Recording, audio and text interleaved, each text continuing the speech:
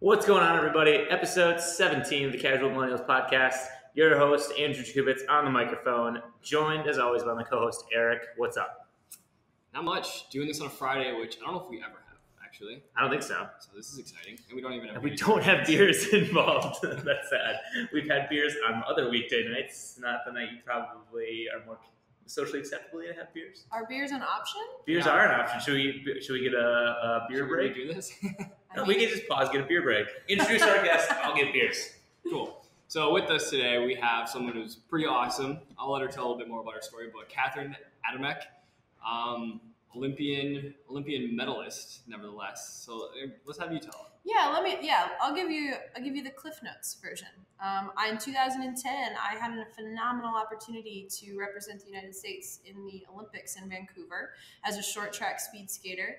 And I had a really, long journey to get ready for that point. And so thankfully, all the hard work that I had put in, I got, again, so fortunate, so grateful that at the right time, on the right day, I got to win 2 Olympic medals. Which is amazing. Just really, the older I get, the more I look back at it, the more I realize, who does that? Who gets to do these things? I was a kid. I was dumb. I just thought, I'll train hard. I'll go race. This will be good. But the older I get, the more I realize, a lot of stars had to align there. So since 2010, I've gotten into coaching. I actually made a comeback for the 2018 games. I got hurt. My preparation was not where it needed to be. I did not make the team, but I learned so much through that comeback process, which has really made me way more in tune and passionate as a coach.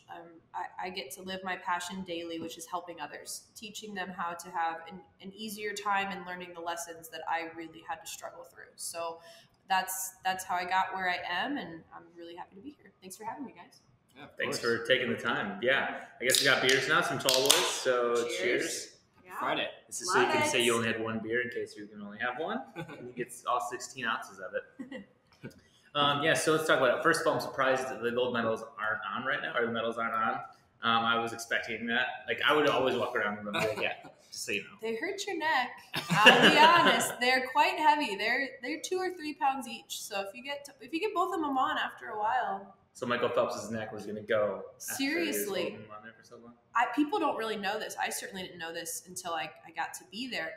Medals are a good 2 or 3 pounds, but they're not big. Imagine something half the size of your cell phone that weighs 3 times as much, 2 or 3 times as much, something like that. They're really dense. And so, for Michael Phelps to put 27 of those on, if they're 3 pounds each, that's a lot of weight. I thought you were going to do the math. I tried, and then I decided not to. I thought it could potentially be embarrassing, so I avoided that. It's all good. I teach 1 night a week. I teach intro to accounting. Mm-hmm. So I'm sitting up there, and it's basic math, because for all of those listening, accounting is not math. But it's 7 times 3, and you're 21.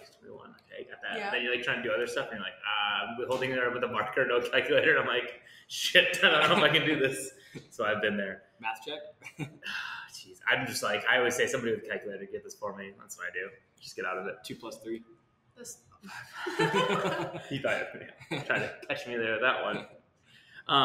So I think where I want to start anyway, because I did a little bit of research before coming in, because we have not met before, obviously.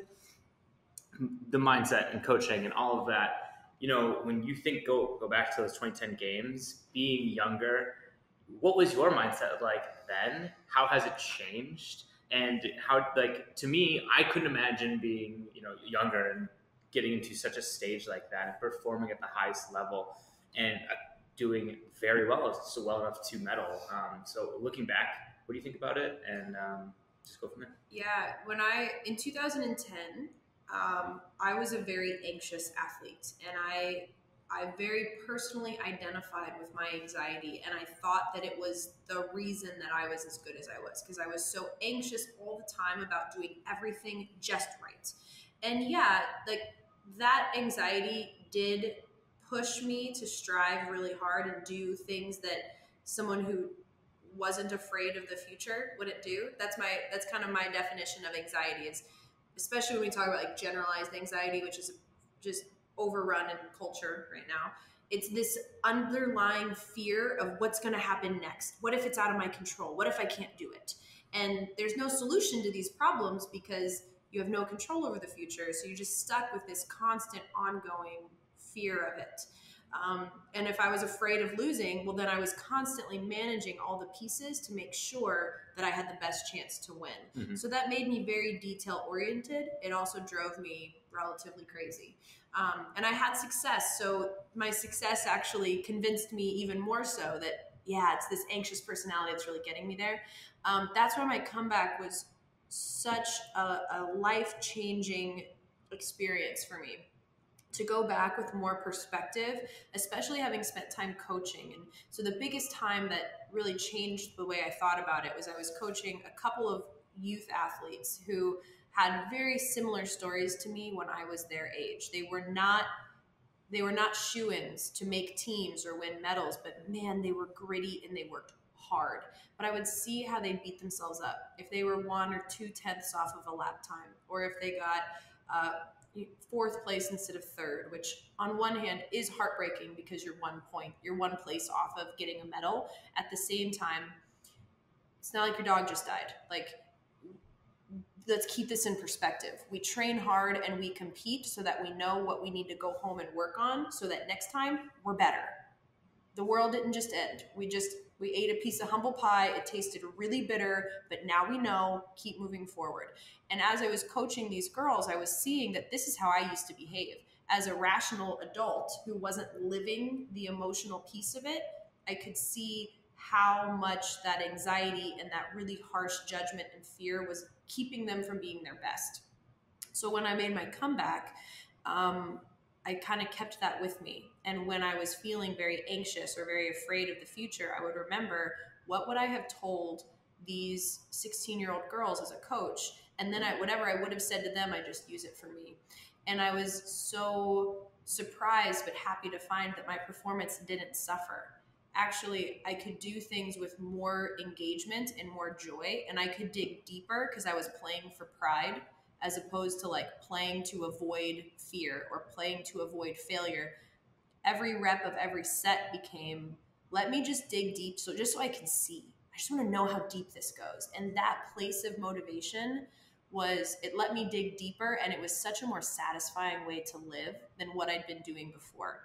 And so even though that comeback, like I said, I got hurt. I got a concussion.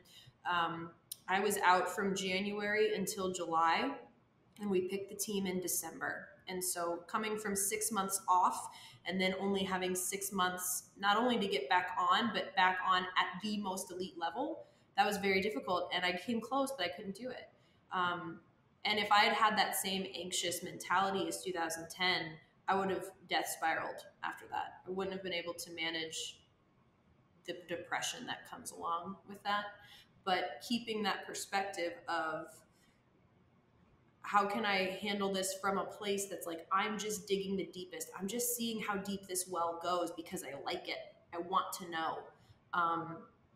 Well, the well didn't go deep enough that day. And sure, that sucks. Mm-hmm. I'm sorry about that. I wish it had gone better. Wish it had gone my way. But when you let go of that anxiety, you don't have to relive the negative self-talk. You don't have to relive the doubt and like, oh, woulda, shoulda, coulda, woulda. Those conversations don't happen in my head because I had a shift in mindset.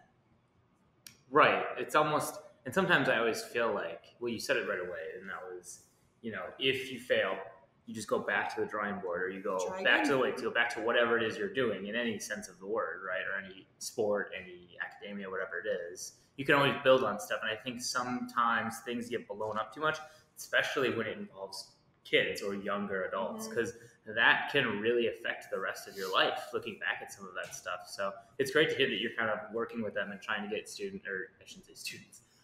but young people out of that, especially at that level, who are some of the best athletes in the world. Yeah, and I think it's to your point of students, a lot of the athletes I work with come to me and say, my schoolwork is better. I focus longer.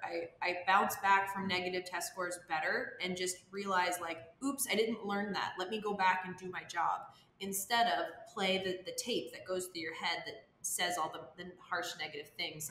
That recording, or that, however you like to think of it, that tape player is what's distracting athletes, students, people, whatever, from the task at hand, which is, that didn't go well. There's something that I missed. I need to go back and learn that lesson and then try again. So it's taking those failures and really learning from them. That's basically what it comes down to, right? Absolutely. And I think why that is difficult is because it does hurt. It does have the tendency to hurt your feelings when you have to look there and say, like, you know what, I really should have known better. Especially when you're dealing with the types of people that you're dealing with, they're so competitive that always want to win. Yeah. It's not that it doesn't hurt your feelings. It's just that you can play the tape player and go through that forever, or you can say, like, this is going to hurt for 5 or 10 minutes for me to really truly self-reflect and acknowledge my weaknesses, but then I can do something about it and I can move on, and the tape player won't continue to play. So for me, that's a fair trade. I'd rather have 5 or 10 minutes of like, this hurts, and then move on. Like I said, it's just such a more effective way than continuing to play the negative self-talk on repeat. Yeah. I'm one that learns best. Like I have to make the mistake one before I even know that it's a thing. Sure. So that I know how to fix it. But then like sometimes I feel like I talk about it a lot, but so I train jiu-jitsu now just recently. Oh, so I'm a couple months into that, which is awesome. But like when you make a mistake or something, it doesn't, you don't fail. You have somebody choke you out basically, or try to break your arm off. So it's a painful reminder of like, oh, don't make that mistake again. But like things like I'll roll 3 to 4 times a night, and it takes me like a week for me to really remember something or to like really get that muscle memory down. So it's almost like you have to continue to fall, continue to fail to really pick it up before it happens next time. So I think that's the biggest thing is preventing it, right? Yeah, and so that's where it starts to turn mental, because you're talking about awareness. And the first, you can't solve a problem if you haven't even recognized that there's a problem there. And like you're saying, it might take you a few times. You're gonna have to see the situation 3 or 4 times, but then you're gonna see there's a pattern here. Every time it looks like this, I'm on my way to something bad, right? Yep. And as soon as you can recognize that, or even have the awareness to plan ahead. So, kind of a big law of attraction thing is like visualizing. And so I'm not incredibly far deep into the law of attraction, but I did visualize myself when I was training. I'd visualize myself winning, especially on the workouts that I didn't think that I could, that I was pretty sure that I was going to keel over and die. Those are the moments that I would visualize what it would feel like to win a medal. And I got through the hard parts that way. And now in my life, I do the same thing, where if I know full well that, for example, Wednesdays are really hard for me. They're not 12-hour days, but they're 11 a.m. to 10 p.m. And so it's just a really long time, and you end late at night. They kick my butt. But if I wake up in the morning and I can think ahead and I can visualize, around 6 o'clock, that's when I get really, really tired. Let me just imagine myself grabbing a snack on my way to the gym and walking into that gym with the kind of energy that I want my athletes to walk in with. And because I just took the 15 seconds that it takes to see myself doing that later on in the day, when I'm approached at 6 p.m. with the temptation to be negative and tired, I've seen this before. I recognize this pattern and I know what I'm going to do about it. It really helps me get through the hard parts of my day. Interesting. So let's stay on visualization, because I think that sometimes some people like it, some people don't think it works like that. I've been debating on whether I should actually go into competitive jiu-jitsu or not. And my lack of self-esteem always continuously tells me no, because I haven't really wanted anything, especially when it comes to anything that is physically active. I've only usually been good at academics. So I think about myself winning, but then I always go, that's never really going to happen. You're going to get your ass kicked. So how does one kind of step out of that? Maybe a little personal coaching. Yeah, sure. Yeah. There's a saying I really like. And it's competence builds confidence. And so what you're describing is that you want to be confident that you can go and achieve something on an athletic scale, but you haven't built up the competence along the way to really feel confident. Right. So on paper, I'm sure you can write out all the reasons why you should really give this a go. But then in action in life, you have to take those baby steps so that your confidence isn't false. You have competence behind it. That way, when someone I shouldn't even say someone. Sometimes somebody will come in and kick you down. Most of the time we end up kicking ourselves down, right? Like we think a lot harder about ourselves than anybody else does. But whether it's external or internal, that way when the conversation comes up that starts to make your confidence feel questioned, you can actually, no, I've done this. I am competent at this skill, at this behavior. I've practiced it. I've gone through adversity and I've still come out the other side. I've earned my confidence. I have the right to think I can do this today. Some people think they can do this today and they haven't earned it yet. And that's what empty confidence looks like. That is, we're talking like kind of arrogance there. Sure. But there's a way that confidence is earned through grittiness and doing the things and learning the lessons and feeling competent at those skills. And at that point, no one can attack your confidence. You've done your job. Right. No, I like that. Oh yeah. Have you ever read the book Can't Hurt Me? By David Goggins. Yeah. Oh, okay. Done a lot of visualization talk in there, like how important it is to succeeding. He's a mental freak. He's a total mental freak. The guy is crazy. Yeah. I will have to check that out. If you don't want to read the book, he's also on Rogan's podcast twice. Ooh, even better. Yeah. My friend runs and listens to that podcast on repeat. And it's like it's like a 2.5 hour long podcast. David Goggins. Yeah. That will be my very next Rogan podcast I listen to. Probably my next book. The guy's a badass. Cool. I can lend it to you if you want to have the book. I'd love to. So, thank you. yeah, he runs like ultra marathons and he was a Navy SEAL. Yeah. And before that, he was like 300 pounds. Yeah. Wow. I'll let you. Well, no, that's really it, man. It's crazy. Like I'm reading that book currently. I'm like 3/4 of the way through it, and like there's been a lot of stuff that I've just kind of like learned just throughout it, just about how he really views, and I really believe it. Like you achieve more through your mind. Like it's always going to be your mind that you're battling with versus your sore legs. Because once you get past that one point, it's you don't even realize it anymore. Absolutely. I was working with a hockey team last night and the coach brought me in and he was asking me, can you go over some recovery methods, ice baths, foam rolling, stretches, whatever. And within the first 10 minutes of chatting with this team, it was actually the coach who asked them like, okay, boys, let her know, share with her, where were you stuck on Saturday? Not a single one of them said that they were under recovered. They had a 4-game weekend. So we're going into it thinking like their legs are dead. Not a single one of them said I was tired. Every single one of them said I was in a low mental place. I couldn't get my energy. So not that they weren't tired, but it's not like their body wouldn't respond. It was like they couldn't get their mental energy up enough to approach the game with the intensity that was required. Yeah, it's a different type of tiredness. It is. Mental versus physical. It totally is. And the thing about physical things is that the best example is like, whoever's listening, there was a point in your life when you were super tired and it was a Friday or Saturday night, a little headachy, really wanted to stay home. And then your friend called and said, yo, I got tickets to this amazing thing. Let's go. And all of a sudden you weren't tired anymore. Hell yeah. Tired isn't real. It is a state of mind. Yeah. And if you want to push through your workout more than you want to be tired, you will do that. You will choose the state of mind that requires your level of intensity to rise. And don't get me wrong, sometimes you crash. Like sometimes you have 10, 12-hour days in a row and fatigue is not a state of mind. Fatigue is a real thing. I was going to say, exhaustion is a real thing. Exhaustion is a real thing. Yeah. But there's a difference between fatigue and tired. And if you get the two confused, then you get in this mindset of like, oh, I don't want to do that, I'm tired. It's important to be honest about managing your fatigue because you can't be your best self if you're falling apart at the seams. But if it's a matter of tired is a state of mind and you can do something about that. Absolutely. And like basically in this book, he says, it's you are in battle with yourself all the time. Like the minute it's so much easier to say, no, I can't than yes, I can. Totally. And I've really enjoyed reading this book so far. I don't know. So he does two things. Like, yes, all of the thing he talks about is very true, but he also overtrains like a motherfucker. Oh, He does. Interesting. Like no one should be that. When he finally got through the Navy SEALs, you're through this book already, and it's not like it's anything super embarrassing, I won't spoil anything, but he finally makes it through Buds in the Navy SEALs after shins were basically broken through Hell Week, and they run like 5 miles a day. He duct taped them every day. Guy. Yeah. I've heard of this guy. Okay. Yeah, he duct taped them and ran out every day. I'm like, that's not what you should do. Yes, that's not it. But, that is what not it looks like. Yeah, but that brings me to my question: is overtraining like what?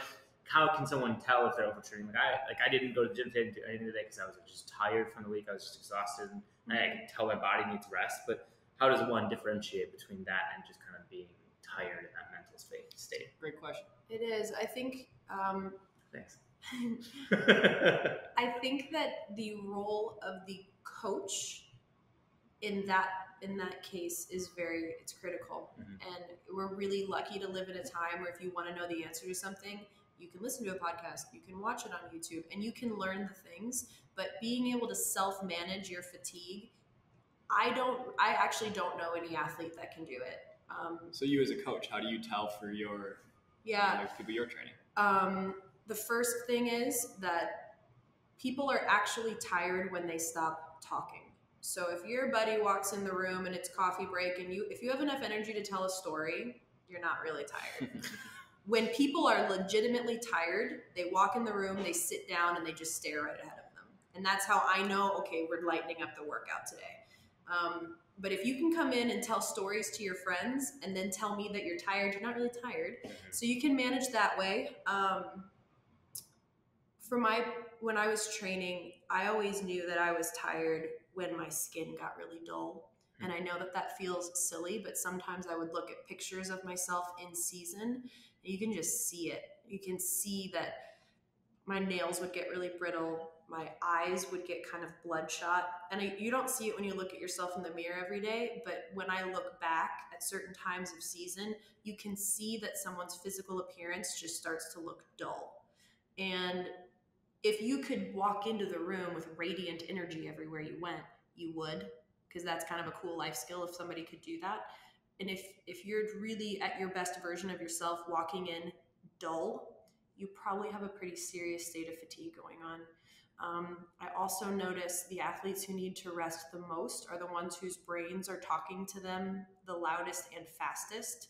So if you're in a state where you're really questioning, like, should I do this? And you're having this inner monologue with yourself about like, well, I think I can, but man, I really feel bad today.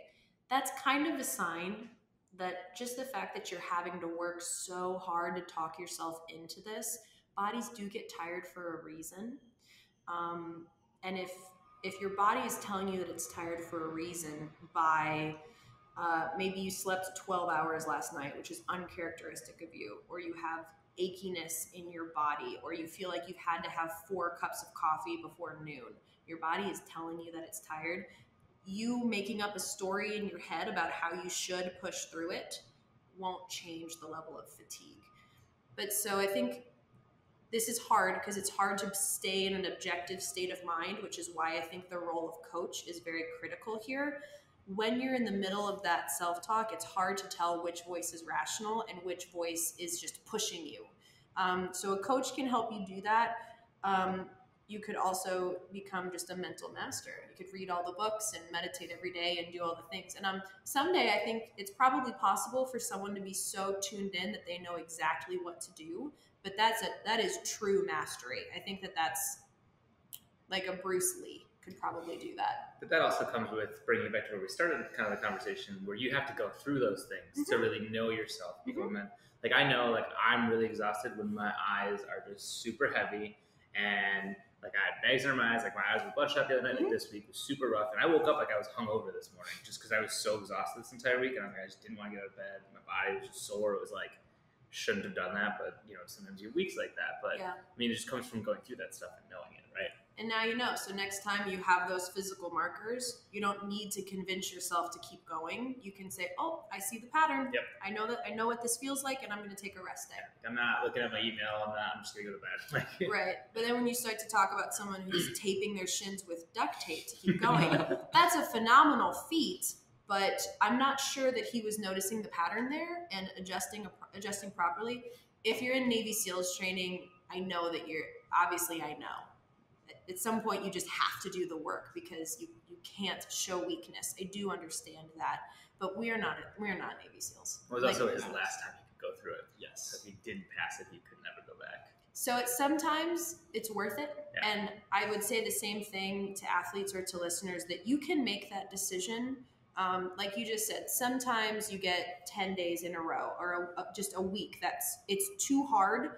And sure, hindsight's 2020. Next time I won't go this hard. Until the next time someone calls you with a phenomenal opportunity and this is exactly what you wanted, but it's going to require you to have 2 really hard weeks.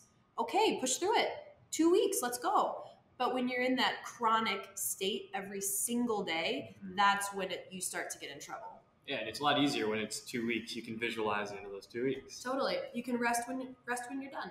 Well, that's perfect transition. Well, I was just going to mention, because I listened to a podcast hosted by Andy Stumpf, who's also a former ABCL. I've definitely heard his.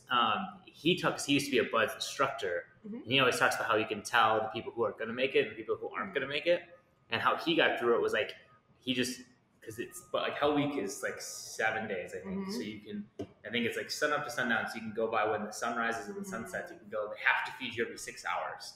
So you know that going in, so you could go every time you eat. So it's a 6-hour pattern. But he goes, you just have to really minimize like the amount of time that you're going to make a goal. Like, okay, just get to this, and then you're done, and then get to this set, and then you're done, right?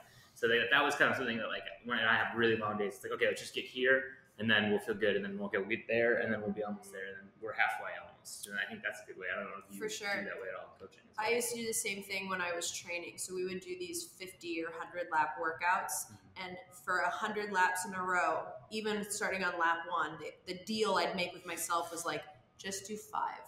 And then after 5 was like, that's okay. Okay, just do 5. And I'd keep doing that. And I'll tell you what, I would go down all the way to like, just do 3, just do 1, just do a half, anything to keep going. I don't think I ever had to go any lower than a half lap, because that's about 5 or 6 seconds. But but I was having to tell myself every 5 or 6 seconds, like, okay, keep going. Just 5 more seconds, just keep going. And I haven't had to do that in my life. I should probably start, because thinking back, that really helped me get through a lot, and it makes your time go faster. And when we go back to that competence builds confidence, if I am not confident that I can do 100 laps, but I build competency over time, if I know that I can string 5 laps together 20 times in a row, I can earn my confidence that way. But I have to start with a skill that I feel competent at. And so, break those goals down small. That's how you develop your confidence to do the really big things. Not only that, but I think you feel a little bit more accomplished and maybe a little bit better about yourself as you're kind of going through that. Because you're like, okay, I did that. All right, we can do another 5, almost like you said. And then eventually, sometimes it does get down to a small portion, but whatever it takes. Or the best is when you start forgetting to count. Yes. And before you know it, you're like, oh man, I just did 20, and you didn't even know. That's your state of flow. That's the ideal place to get to. No, I definitely agree. I was a runner, never like anything past high school, but I used to be called like a natural runner, and I might have some friends who would be pissed off like at me for saying this, but I don't think I was like a natural runner. I think like I was naturally able to power like through that. Yeah. Like, I don't know. It's like that one chick, like the Moab 240 by like 3 hours. She like didn't sleep. She slept for like a minute or a couple minutes. Like she was losing her eyesight by the end of it because her body was so stressed. But she's like a normal human being. She can just mentally shut everything off and just run for however long. She did like a day and a half or whatever. Or some crazy shit. Yeah, it's wild. It's wild. So I want to go back to your story about the Navy SEALs training camp, the Buds, because I actually got to do a Navy SEALs training camp when I was training. Not like Hell Week or anything. I think it was like 3 days. But it was hard. It was hard. Was it a continuous 3 days, or was it like you went there for 8 hours a day and then you went home? Or it was worse. We would go to Navy SEALs training for the first half of the day. Wait, were you actually there with in California? Nice. Where Coronado, is that where? I think that's where it's somewhere in Southern California. Yeah. I think for 1 or 2 days we were there the whole time, but we were also on team training camp. So we were doing this Navy SEALs training camp and then going to the Olympic Training Center in Chula Vista and doing our speed skating training. It was insane. It was really not a great time in my life, because I was in an extreme state of fatigue, not just tired. Like, that was before I needed all my hip surgeries. But I mean, I needed them. I just hadn't gotten them yet. I needed these hip surgeries, but I hadn't gotten them yet. So still kind of fighting through and training through. And our instructor said that the only way you're going to get through this is to embrace that this sucks. That's why you're here, to train through the fact that this sucks. And he made it really real for us. He said, when you are at the real legitimate Navy SEALs Hell Week, the fact is that in the line of fire, or like when you're on duty, your buddy, like your person, your guy could be standing right next to you and he could go down. That's the type of realness that they're dealing with. And if you wallow in that suck for 1 second, you're going to. You have to embrace that sucks instantly and move forward. And I'm so grateful that I don't have anything in my life that is that intense. Yeah. When I'm in that mental state of feeling like, oh God, I can't keep going, I remember like there are people out there who have like real and serious life altering things happen to them. They have to embrace the suck. I'm just working a 12-hour day. It's not that bad. But don't you think that can sometimes backfire though too? Like that mindset of saying, "Oh, somebody's got it worse off than me," because it can almost talk you into like not dealing with your problems, or like you could be depressed and be like, "Why would I be depressed? I have a house, and some people don't have houses, right?" Yeah, that's an interesting way to think about it. I can certainly see that. I suppose I'm going to add a little twist onto that and say, Sure. It depends how you're talking to yourself. And if you're saying like, oh, come on, pick yourself up, you don't have it that bad. That's one way. Whereas another way might be to think to yourself like, wow, like for 1 minute, just really live in the idea that I get to have a house. I get to have clean water. I get to have people who believe in me. You know, as someone, I didn't have a traumatic brain injury. I just had a really persistent concussion. And for about 6 months there, normal things would make me dizzy and confused. Lights would give me headaches, and I'm so grateful that I can look at a computer screen again, that I can watch TV with my husband, that I can eat out, that I can not feel dizzy and confused when I'm trying to talk to my friends. And so there's a way to talk yourself through that that's basically making it sound like you're a loser and you need to figure it out. And there's a way to talk to yourself that way, saying, legitimately, your life's really good. Like, just live in that for 1 minute, and the energy you'll get from experiencing true gratitude will help you get through. If it doesn't help you get through, that would be a sign that you're dealing with a significant amount of fatigue, and it's probably time to start listening to your body and slow down. Sure. Yeah, that's the way I'd go with that. Yeah, I'm going to ask those. No. I would love to hear how your transition from being an athlete to a coach has been, and what that mindset's been like. Let's bring it back, actually. Let's go to how you became an everyday person to an Olympian. I don't know. I was never an everyday person. That's perfect. Let's hear it. I was a child. It was a child phenomenon. I was very good at my sport by the age of 7. You are a childhood phenomenon. Not a child. Okay, so when did you notice, or someone notice, like, hey, Catherine's not normal? I started training with the adults in my speed skating club probably by the time I was 7. I started training with the teenage boys in my skating club by the time I was 9.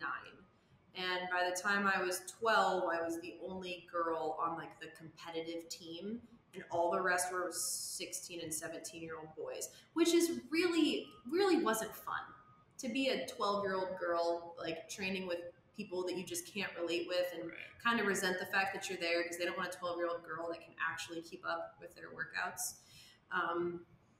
So yeah, I think that I never had that opportunity to feel really normal growing up. I mean, I have memories of like, oh, I got to go to school dances and have sleepovers and do things that were fun. But we knew, thankfully, I think this is something that people maybe need to hear. I do really believe that if you set your mind to it and you visualize and you're mentally tough and all the things, that you can 1000% do more than you think that you can. 100%, 1000%. Is that what separated you even as a kid? Like, you think that you had that type of mindset young, or do you think it was more of a physical? I did have that mindset. My dad taught me that. Okay. My dad taught me. I will never forget the conversation we had. I was unhappy. I was telling him like, Dad, I don't know if I want to go to practice. 14. Okay. I don't know if I want to go to practice today. Like, hanging out with those older guys, like I'm not really happy. And he very heartfeltly, which is out of character for my dad, told me, kind of his athletic experience and some of the things, some of the opportunities he wished that he had had. And he told me that having these opportunities in the long run, it's a fair trade. It's okay if you're unhappy right now because you're creating something bigger that will last longer and that will make you happy. Now, with hindsight, I can honestly look back on that and say the things that make me happy aren't winning races. They weren't winning races. My best races ever are races that I did not win. They're the races that forced me to dig the deepest that I ever had. And I didn't win those races. I just was in a place where I wanted to win so bad that I was willing to dig deeper than I never dug before. And those are my most proud moments. And so I think that in hindsight, I'm glad that I was taught to think the way that I taught. But I think there's also something to be said for, I was training with teenage boys by the time I was 9. So yes, I believe that everyone can do more than they think they can do through, really good mental toughness and positive self-talk and all the things. But there is a line there. Some kids can do freakishly cool things by the time they're 10 years old. And if you're 15 or 16 or 20 and thinking like, well, if I just put my mind to it, I can do those things too. Your neuromuscular system develops intensely from ages 9 to 12. And so those are really the key ages that we start. A coach can't predict what a kid's going to be able to do at ages 9 to 12. But that's the ideal age to start laying the patterns. And I was already identified as being good during that time frame. So I was being given extra attention to make sure that all my patterning was in place and it was good and I was being taught the right things. So because I was good young, I had an advantage physically that it was a good combination of my physical advantage and my mentality. But I really think that there is a point where genetics plays a factor. Timing, luck, the people in your corner, the right person saying the right thing at the right time. I could have quit on that day. I could have been like, I'm sick of hanging out with boys. I want to go to sleepovers with my friends. And if my pops hadn't said the right thing at the right time on the right day, I could have just quit. But that's lucky. He didn't know that was the day that I needed to hear it. He just happened to say it. And life has to be good that way too for you to really get to fully optimize your experiences. Well, it's so funny. It's looking back and seeing how you got there, not really realizing the decisions that you made or were made for you that kind of put you in that landing spot that you ended up in. That were like, holy shit, I can't believe I'm here, and I'm so grateful that I am. And you don't even know that you're headed there too. Right. 2 things I want to add to or jump off of that on. One is I think you're 100% right. Everybody can do more than what they think they can do through just being more mentally aware and being able to control their mental status. But it's also relative to the person. So yeah, I mean, you can't be 21 and being like, I'm going to be an Olympic speed skater. I'm going to start speed skating tomorrow. Yeah. No, that's not going to work. But when you're feeling really tired because you ran 10 miles, you can run 5 more, probably if you just get your mental capacity like under control, right?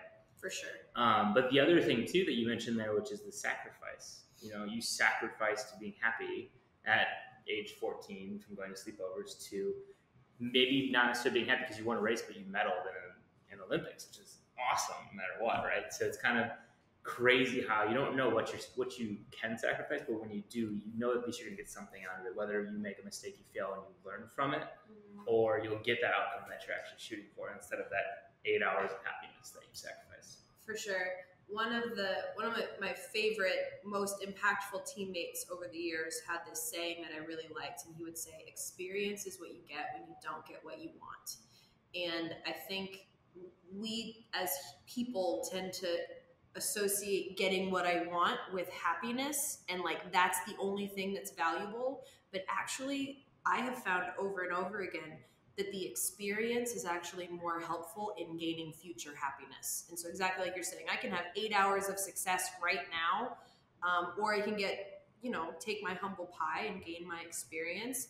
And I'm more likely to have 8 weeks of happiness later because I was forced to learn that lesson. And that's something I run into with athletes a lot. If they don't win, they think it was a waste of time. And I will ask you guys to do this right now, but I'll ask your listeners as well to visualize a time in your life where you just nailed it. It could be recently, it could be 10 years ago, but something one day, man, you were just so on. It feels awesome. You get that feeling in the pit of your stomach and you're like, yeah, I know what that feels like. Are you there? One, no. I can't think of one. Eric's there. Yeah, you got it. Okay. And now I want you to think of the day where like you were stressed and frazzled and you did absolutely everything that you could possibly do to try to make the situation go right. And gosh darn it, you just couldn't get it to go your way that day. Yeah. Okay, we got that feeling. Yeah. So you don't get that really like gritty, tough feeling in the pit of your stomach. But think about it. When did you learn more?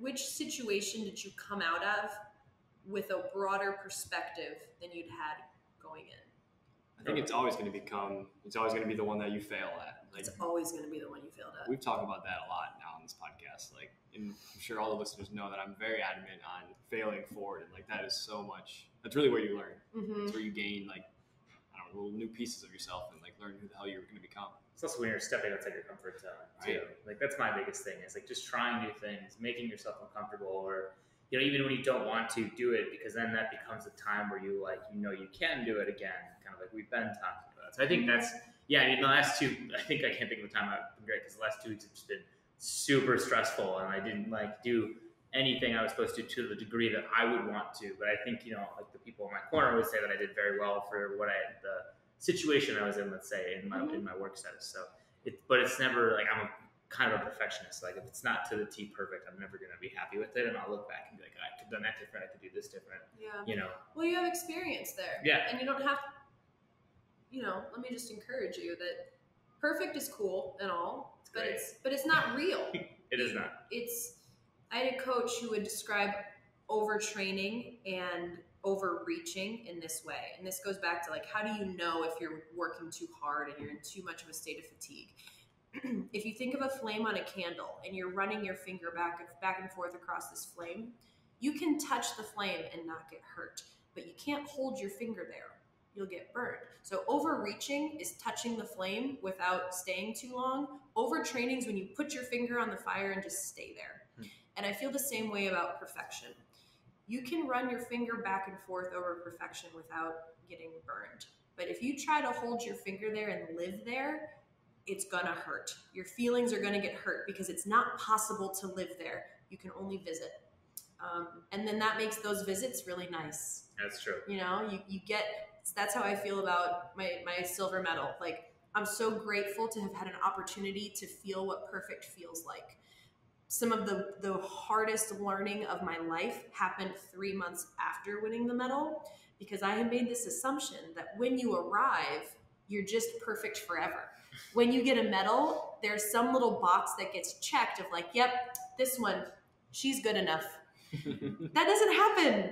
I was so disheartened to learn that. I don't know why as a 21-year-old, I really thought that was going to be the case, but all of a sudden, life started to go back to normal, and everyone wants to be your friend when you have an Olympic medal. Everyone's calling, everyone wants to hang out all the time. But 3 months later, it kind of goes back to normal, and you remember who your real friends are, and you remember like, oh, I have to work just as hard at maintaining this relationship as I ever did. I don't get a free pass here because I have a medal. I have to work even harder as an athlete now because people have identified me as someone to beat. I have what they have, so they want to beat me. So training's actually harder than it used to be. And the moment I learned this the most was actually, dads like to help, right? My dad was very helpful to me at lots of points in my life. But like all dads, sometimes he's very, very concerned in a way that makes me feel like he doesn't trust me. And like maybe I'm not being allowed to be my full grown up. And so after the 3 months after, I got a very sincere call from him asking like, what are you going to do? What's your plan B? What comes after skating? You can't skate forever. And I'm sitting here thinking like, I just won a medal.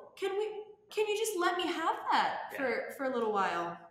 And so I was reminded that you don't get to stop striving. You have to keep moving forward. And that was a really hard lesson to learn. But because my unawareness of those lessons, like Experience is what you get when you don't get what you want. What I wanted was for my Olympic medal to permanently check the box. Yep, this one, she's good enough. I failed at that, but I learned that no, relationships are important. You have to put in the work. You have to maintain them. You have to do your job, whether you're an athlete or an accountant or whatever. You have to keep striving because that makes you feel good. And you have to accept feedback from people who are in your corner, even when it hurts, because that's what they're there for. And all of that humble pie tasted awful. It was a brutal time of my life for several years, because after I won the medal, that I immediately got hurt. I needed my first hip surgery. I got my medal in February. I needed my first hip surgery in June. Came back from it, rehabbed it. I was back on the World Cup circuit. I had the best international season of my life, but I fell in my best distance at World Championships, and my back was never the same. And I got 2 more hip surgeries, and then I retired. I was never able to come back to compete at that level. So not only did I have that low that comes after you win the medals and realize that you still have a lot more work to do, but I also never really got myself back up out of that. So many bad things happened right in a row after that I just kind of stayed down there, and I lived there for probably 3 years. And that was a big thing that inspired my comeback for 2018, because something I would say to myself as an athlete when I was feeling stuck was that you don't need to know what comes next, but you do need to know if what you're doing isn't working. Once you recognize what you're doing isn't working, it doesn't matter which way you try. Anything's better than where you're at. In life, I was in this place where nothing I was doing was working, and I didn't know what the next step was, but I at least remembered to take the step. Anything that I try is going to be better than where I'm at right now. Speed skating was where at the time was where I was most comfortable, is where, have you guys read Jordan Peterson's book, 12 Rules of Life? Yeah, phenomenal book. One of the first things I think he says, and even like the foreword, is you have to keep 1 foot in chaos and 1 foot in order. Because if both feet are in chaos, you can't handle it. It feels like your world's falling apart. But if both your feet are in order, then you have nothing that's pushing you, nothing you're striving for. So you have to have 1 and 1. I own that book too, or I can lend it to you. I like buying books. Okay. There you go. Appreciate that. And at the time, I had both feet in chaos, and coming back to speed skating is what let me put 1 foot back in order. Sure. I'm comfortable here. I understand this. I know how to do this.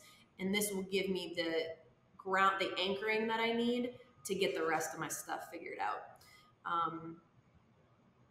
don't really remember where I was going with that, Well, that's a good transition, I think, to kind of what you were asking before. So then from there, you got into coaching. Like, talk about that transition, how you made that, why you made that, all the good stuff. So,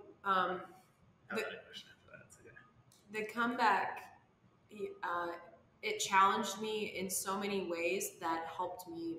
Because I had perspective now on what it feels like to be a coach, I could be a different athlete. And then when I was done being an athlete for the second time, because being an athlete the second time, I was able to observe coaches and just not make judgments, not react, but just watch and see coaching in a different light and who really makes a difference. And it's not the person who comes in with the most particular plan every day. It's the person who comes in and meets you where you are at and helps you get better. Even if where you're at is 3 steps behind where you were yesterday. It doesn't matter that you're not where you were yesterday. It matters that you're here now, and my job is to get you 1 step closer to where you're going. Those are the coaches that stood out the most to me. And so when I transitioned to coaching, there's always the pressure there to be the smartest one in the room, to have the best training program written for that day. I mean, everybody wants to be really good at their job. And I do work really hard to be good at my job. And I also remember that when an athlete is coming to me asking me for help, they don't need me to be perfect. They need me to be where they are today. And I try, air quotes and within reason, I try to be perfect. I try to read all the things and learn as fast as possible and adapt quickly to every situation. But even on my worst day, when I'm doing all of those things terribly, my athlete doesn't care as long as I'm there for them, exactly where they're at, helping them get one step further. That's the most important part. And so my transition from being an athlete into coaching was very much a gift, because I'd had the chance to just observe and then take what I liked and apply it to my own coaching. So what is your end goal with coaching? Ooh, I don't know yet. That's a problem. And I'm working on it. Yeah, visualize. Yeah. My overall goal is to make as big of an impact possible. And I'm sure you guys, Simon Sinek, to start with why. Okay, so I actually haven't read his book. I reference him all the time. I only watch his YouTubers. I watch his TED Talks. Yeah. So, but here I am trying to make myself sound like I've read this book. I'll cut it out. So you read the book. Yeah, right. But just this idea of what is your why? And so for me personally, my why comes back to kindness and being present. Again, I don't need to make that athlete feel bad for being 3 steps behind where they were yesterday. I need to be kind about, look, this is where you're at. We're going to get better. Let's keep moving forward. And so my long-term goal with coaching is I want to continue to make an impact, but I really haven't figured out what way that's going to be. An impact to what type of athletes would you? Because right now you're working with a bunch of different ages, right? That's true. What age group is he? Oh, this is great. Olympic. I'm getting some private coaching. I really like 16 to 18-year-olds, because I feel like that is the hungriest age. They know that they have to do the work now so they can get recognized in time to go play at an elite level. I'm sure it's different at different sports. I have a couple figure skaters who are ranged 12 to 15.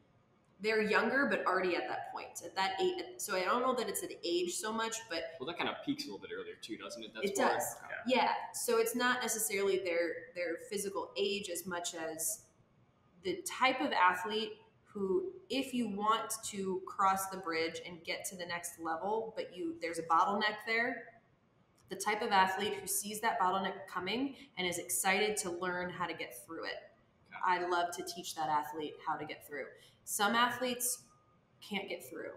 I also like to help that athlete understand that the best races in your life won't be the ones that you win. They'll be the ones that you dug the deepest for. Mm-hmm.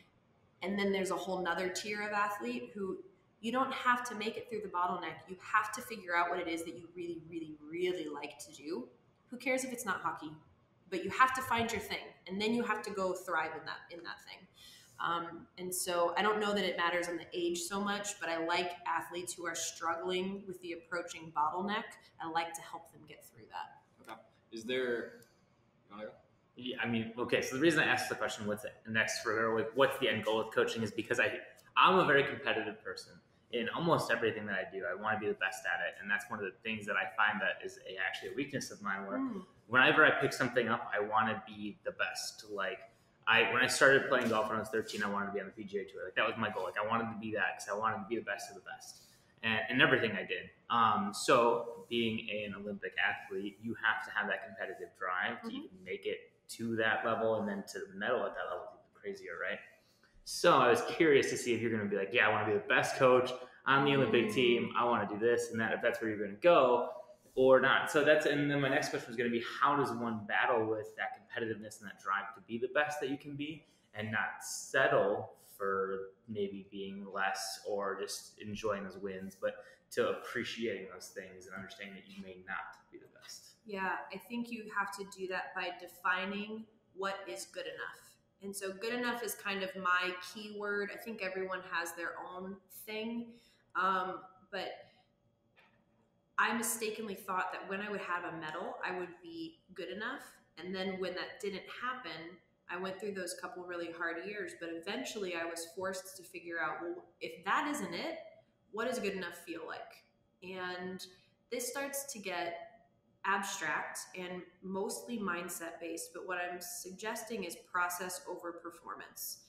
Because if you have a process that you're incredibly proud of and it really embodies your character, who you want to be as a person, not even who you are, but who you're trying to become, you're going to feel good about that process with or without the win. Some days you're going to win, you're going to experience that level of perfectness, and it's going to be amazing. But some days you're going to lose because life happens, and that's a fact. And on those days, you hope that you have a process that allows you to carry on feeling proud of who you've become. Love that. Yeah, That's some Gary Vee stuff right there. That is some Gary Vee stuff. Trust the process, love the Yeah. process. And love the hustle, love the Yeah. grind. Yeah. No, Sorry, you're right. that's That's really- well, no, just one more like comment about that. It's so true because the process is always so much longer than the end goal. Like if you can really learn to love the process, you're going to be happier a lot more. Yeah, the best compliment I think anyone ever gave me was a coach who ended up mentoring me. She introduced me to a group of athletes one time, and she gave me this phenomenal compliment. She said, "This athlete, more than anyone else, embodies a student of her sport." And I didn't even realize that I was doing it, but when she put a phrase to it, I realized that, yeah, I thrive when I'm learning. When I learn the most effectively, I have a pretty good chance of winning. But I don't thrive off of winning. I thrive off of learning. And when I'm doing that really, really well, I start winning. And so I don't need to perform to feel as though I'm at my best. I need to learn as much as I can as quickly as possible because I like that. And when I'm doing what I really, really like, I start performing. I love that too. Yeah, I find it actually when I'm having the most fun is actually when I'm doing the best. Oh. So like golf particularly, like I'm Yeah. very hard on myself and I always want to be perfect. And golf is one of those sports that you'll never be perfect at, especially in 18 holes. But I find that if I'm hanging out with friends that I enjoy playing golf with, I'm really relaxed and I'm just enjoying the game, and that is when I will play the best. Mhm. Like podcasting, some of the best podcasts are like I'm not trying to be the next Joe Rogan, right? Sure. You know, we're just trying to do this kind of for fun, and that's why I find it something that I would excel at because I'm not here trying too hard or trying to overperform basically or Yeah. do the best. And I would imagine that you don't have a fear of underperforming Yeah.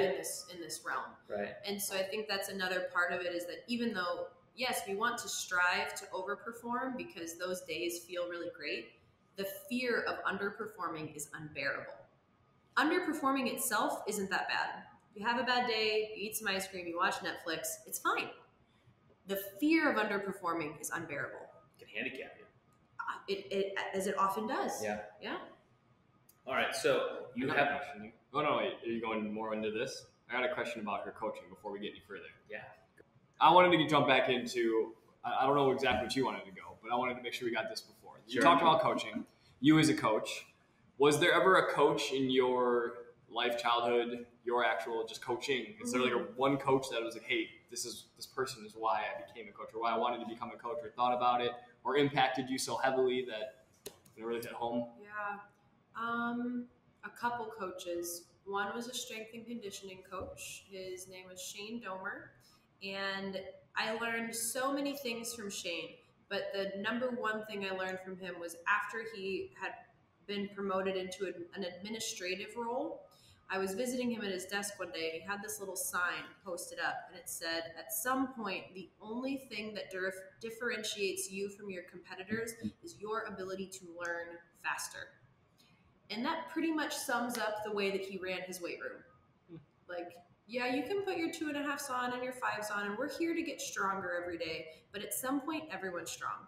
Everyone has a phenomenal elite level coach or person in their corner, even if it's not sport. At some point of competitiveness, everyone has resources and talent, and the only thing that separates you is your ability to learn faster. And that set me on fire to want to learn as fast as humanly possible. And then the next person... So learn about coaching, you're saying? Or learn Just in general. I would rephrase it now to say to adapt, to learn and adapt faster. Because Okay. even if it's not coaching, how many times do you guys see someone who consistently struggles? My favorite example is like consistently has road rage, consistently is just irate about bad traffic, right?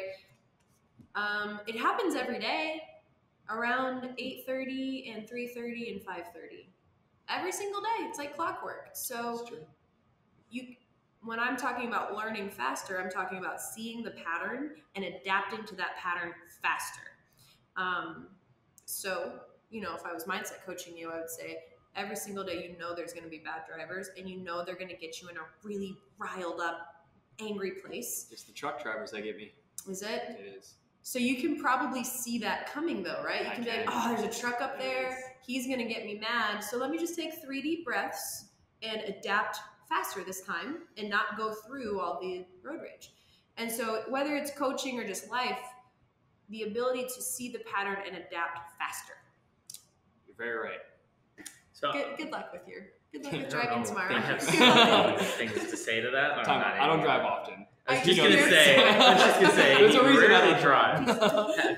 Having commuted on a freeway for a lot of my life, truck drivers are the best. Oh no. Because I'm not gonna go into why they're the best for the time. Okay. So one thing that I've started to notice in my career, because I have a lot of ambition, especially when it comes to my professional life, and a lot of what I have some of and this is what I've been told, so I'm not trying to be arrogant, but I have some of the intangibles that a lot of people who are in my career try to learn throughout their time of growing and natural progression from, being an individual contributor to being a leader of people, right? Totally. So I'm at the point where I feel like, I could do that because I have X, Y, and Z, but I haven't had the experience that comes with going through all those years. So I'm having a really hard time and working mentally to just be patient and understand that person there that's been there for 30 years and may have had to learn how to speak in front of people and how to lead people knows a hell of a lot more than I do, even though I can do those things well or even just as well or better than them. And I think the best line I heard, which was actually on Andy Stuck's podcast, where, like a black belt in jiu-jitsu can roll with a white belt in jiu-jitsu, and they can roll and the black belt will tap him out 4 or 5 times, say in 5 minutes, and the white belt will get done, and he'll be like, what can I do better? And he'll say, nothing. You're doing great with the tools that you have, but you've only been training jiu-jitsu for X amount of months, and I've been doing it for 10 years. I can't give you those 9 years that I have under my belt, right? Because you've either been through something and you've learned how to adapt from it and things like that. So, what's how does one, and that's my thing, is just understanding patience. And I imagine that, especially working with children, can be, especially from our generation or younger generation, where everything is so instantaneous. How does one kind of deal with that? I had a mentor in my comeback. His name was Mark Carlton. He was very instrumental in getting me back involved in my sport at an elite level. And he gave me this advice, and he said, what you do is you set your goals. And he recommended 3 months. And then you put your head down in the weeds and you don't look at where you are. You don't track your progress during that time. Maybe around the 6-week mark, you peak up and you're like, oh yeah, okay, I'm still going the right direction. But then you go right back down in the weeds. And after those 12 weeks, then you stand up and you say, have I done it? Have I gotten here? Because if you're judging yourself daily on do I have the skills yet? It's going to feel like you're never there. But when you get immersed in a problem and you live and you breathe it, and then you come up for air, you have hindsight, you have perspective. And competence builds confidence. So even though those 3 months are brutal because you're just immersed in all the problems, you have built the things that are required to have confidence at the next level. And so I feel like I went through something really similar after I was done with the 2018 Olympic trials, and Eric knows because he was working with me during that time. I had a platform to speak on. I have some decent public speaking skills, and I had people who were interested in my story, but I wasn't very refined in my messaging. I don't even think I had a message. I mean, I did, and you can be honest about what it was like working with me at that point, because you'd ask me well, what do you want to do? Who do you want to work with? And very similar to how I am now, where I'm bottlenecks? I don't know. But I was even worse back then. I didn't have a vision, but I had the skills to carry out a vision, but I didn't have a vision. Okay. And so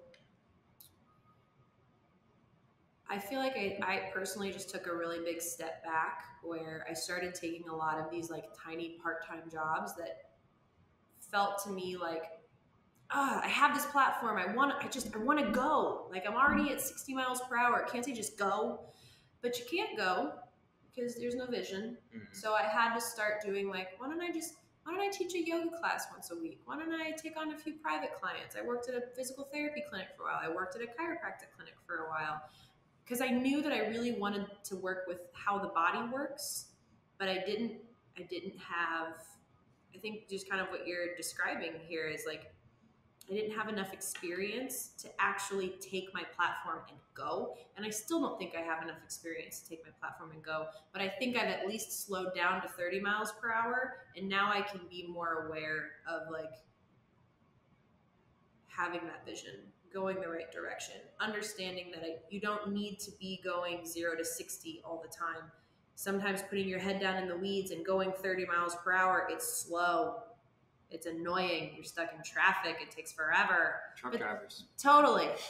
But then you get there and you look up and you're like, oh, I'm actually going there. I didn't feel like I was, but I'm actually heading in the right direction. And I hope that one day I put my head up. No, that's not true, because I do have more forethought than that. I do have an idea, even if it's not tangibly where I'm going, of the things that I'm trying to cultivate along the way, which is mostly variations of kindness and impacting others and trusting that when I'm being my best self, the best things come my way. But I'm not my best self when I'm trying to go 0 to 60. I'm really my best self at 30 miles per hour, and embracing the suck on that, because it sucks to go that slow, but that's the only way you get there in 10 years. That's right. I like to think similar. It's like when you're losing weight, like you shouldn't weigh yourself every day. Like, I lost 20 pounds over the course of February until now. And it was like, I didn't actually notice it was happening until it was like, I don't think I was 2 months in, and I was like, holy shit, this is actually working. Yeah. It's kind of one of those things. Well, and then you get that boost of serotonin. Right. It worked. Yep. I did it. And competence builds confidence. You have proven that you are competent at this skill. You have earned your confidence and are now ready to do something harder. And I think that there's absolutely no shortcut for that. There's nothing more genuine than hard-earned competence and confidence. That's right. Any other questions, Eric? We've been talking for an hour and 12 minutes. It's been super fun. I really enjoyed chatting with you guys. Yeah. I just have one more question for you. All right. So, you keynote speak. You're a coach. And you may have had one while you were an athlete, but it has to be different. What's your walk-up song, if you're allowed to have one in the situation? Yes, it would be different from what it was as an athlete. I'm gonna have to think this through. It would be something like reggae or islandy, because I'm so up. I never listen to pump up music. I'm naturally too anxious. You're just already there. Yeah, well, yes, in a bad way. In a way that's like, I am 0 to 60 all the time. I need help coming down to 30 miles per hour. So it would be something reggae-y. My favorite islandy type artist is J Boogie. Yeah, and so I also like Revolution, but I can't say for sure if I have a favorite song. Is that close enough? Is that a good enough? No, that's good enough. Okay, yeah, perfect. Then that's good. Yeah. How does one spell J Boogie? The initial J? Yep. Boogie. You sound like the whitest person in the world right there. How does one spell J Boogie? That's pretty much what I sound like. Well, because my husband's a lot more into reggae than I am. I'm into like the islandy kind of poppy stuff, and he really likes like true reggae. So what's true reggae? Bob Marley. Got it. Yeah, like it's. I don't really know how to describe it. There are other people besides Bob Marley. None that we would probably know. None that I can even remember. He would run a clinic on it, but he's gonna be disappointed when he hears this part. Well, at least he's converted me into liking the islandy poppy type stuff. Sure. Yeah. It's true. Nice.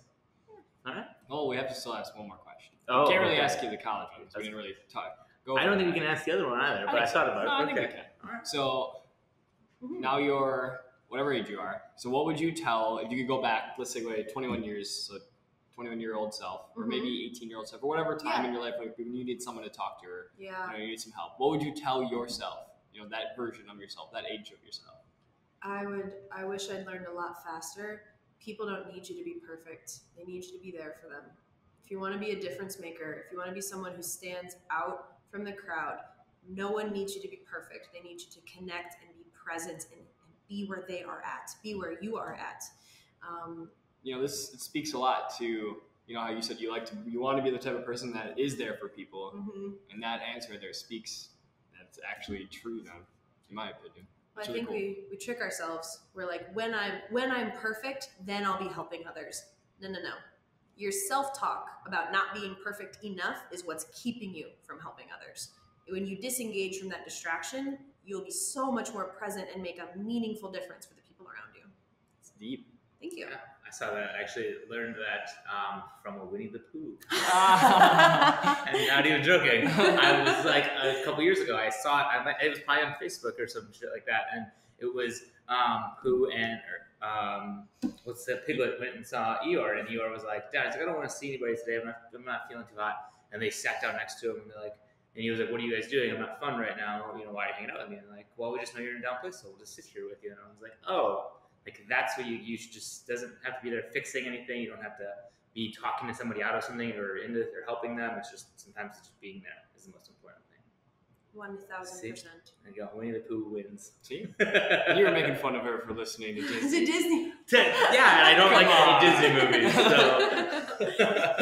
Hey, as long as I have an old friend who says all the things you need to know, you learned by just playing nice in the sandbox. We know these things. We know the golden rule. Treat others the way you want to be treated. It's simple, but it's not easy. It's actually quite hard. But you already know the things to do. It's just a matter of slowing down and being honest and connecting with people and doing them.